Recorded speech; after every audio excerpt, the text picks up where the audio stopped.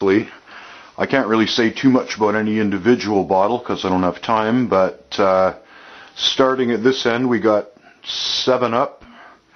This is an old 7-Up grocery cart thing, and this was back when you could get 6 bottles for 36 cents, and there's one of them right there. So anyway, so we've got all these different 7-Ups. There's a couple of cute ones with the ladies on there, and here we have a variety of different brand names. We got some names you've probably never heard of, companies that have gone out of business a long time ago. These bottles range anywhere from, I guess, my oldest one is maybe about 1900, and most of these are 1940s, 50s, 60s, I would say.